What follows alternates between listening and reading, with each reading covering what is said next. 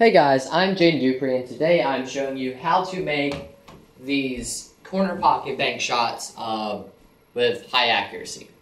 So there's a couple of things you need to understand about bank shots first. One is you need to focus on the speed that you're hitting a ball. Let's say I put this cue ball at the second diamond, one diamond up, and this ball's a little bit slanted. And through the cue ball, the ball goes to that half diamond. So if I aim straight there with really hard speed, really fast, the ball goes to right here. So let's mark that real quick and went to right there. So now I'm going to set up the same exact layout, and now I'm going to hit it slow. Watch what happens to the ball. See how much further over it goes? Now it was on track to hit here. So this is almost a whole diamond apart. It was almost a whole diamond apart from where it was when we hit it fast. So obviously now you see the faster you hit it, the shorter the rebound angle.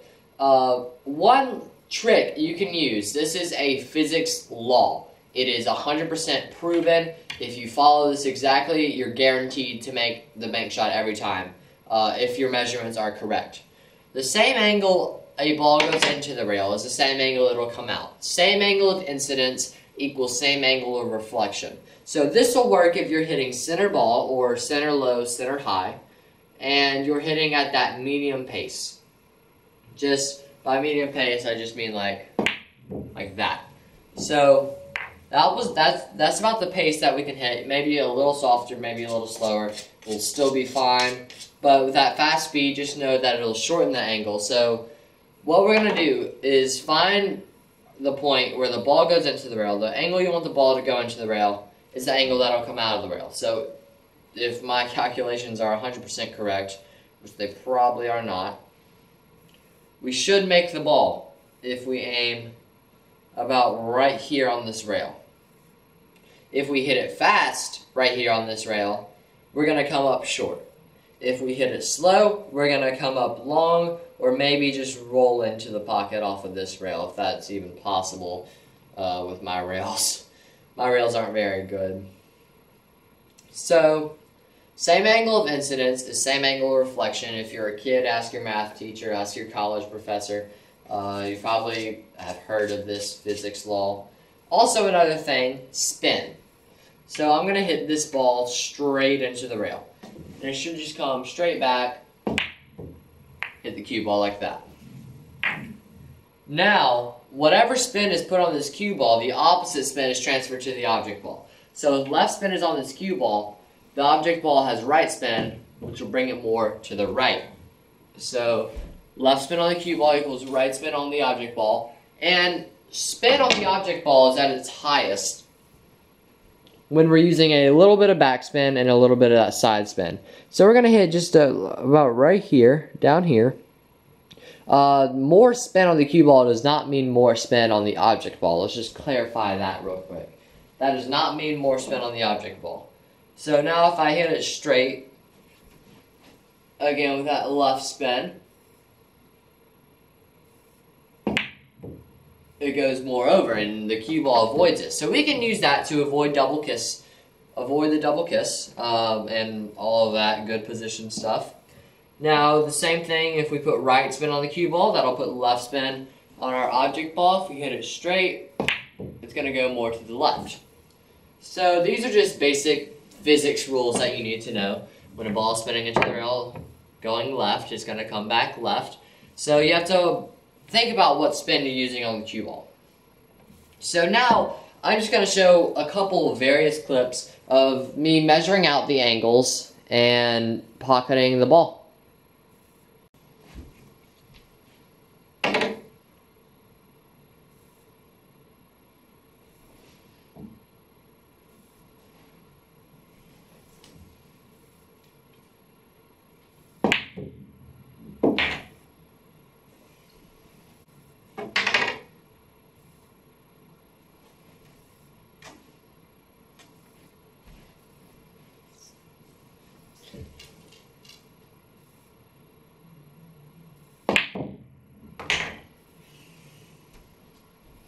Now when you need to hit the ball harder than usual, harder than that medium pace, what we're going to do, we're going to still find the angle of incidence, is the angle of reflection. We're still going to find that line.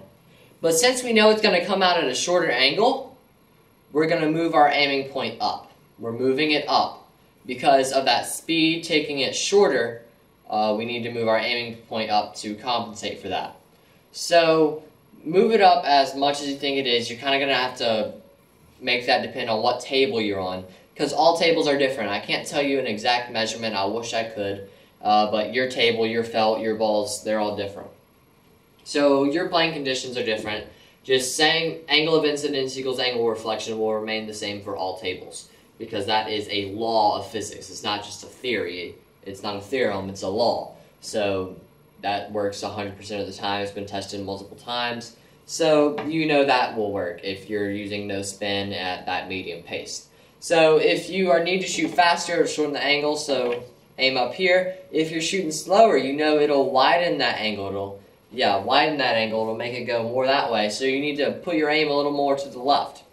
So I'm going to show two different shots. The first one is going to be hitting very, very fast. You'll see me measuring it out and lengthening my point on the rail. You'll see me moving it up the rail. And then the second one is going to be slower. So you'll see me move my aiming point back. So here they are.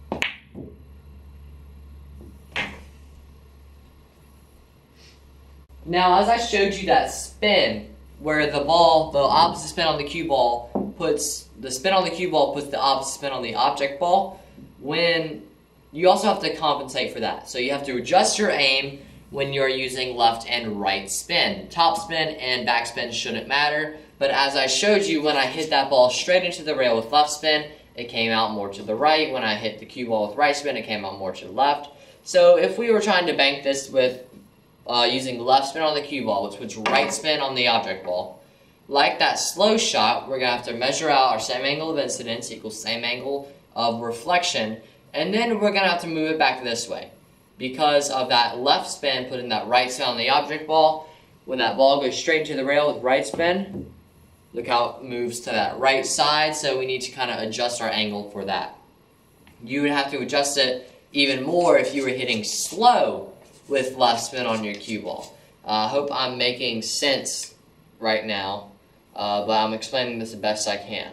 So if you're using right spin on a cue ball, which puts left spin on the object ball, which sends it back the opposite way, we would have to move our aiming point down. And if we were hitting fast, we'd have to move it further down because that further shortens the angle. So hopefully this is clear. I'm trying to make it as clear as I can, but it is complicated. There's a lot of things you need to take account of in your mind. Am I hitting it slow? Am I hitting it fast? Am I hitting at that medium speed? Am I hitting with left spin, right spin, center? Where do I need to adjust? So like that last one, I'm going to show you two different variations. The first one I'm going to use right spin on my cue ball, which equals left spin on the object ball. That's the one we have to move the angle down this way. And the other one will be left spin on the object ball, which puts left spin on the cue ball, puts right spin on the object ball. That's the one we have to move our angle up because of that widening. So here they are.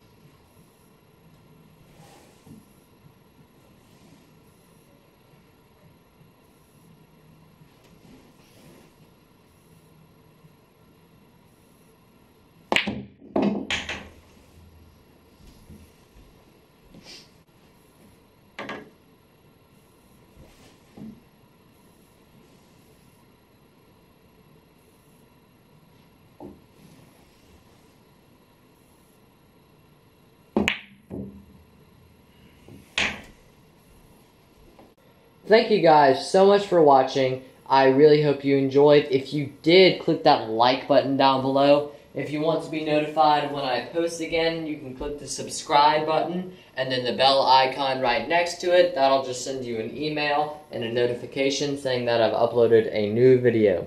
If you guys are interested in this IQ training ball, this is a great tool for repetition in your game. It's the most important part of pool, the repetition and the muscle memory, you being able to get down on that shot and act like you've been there for your entire life. So this is a great tool to just practice your repetition. So I highly suggest you get one of these. You can get one for $20 or $25. I'm not sure which one it is. It's around there. At iqclinic.com. That's iqclinic.com. Great tool, and I love playing with it. Obviously, I use it in every one of my videos. So thank you guys so much for watching, and I will see you in the next video.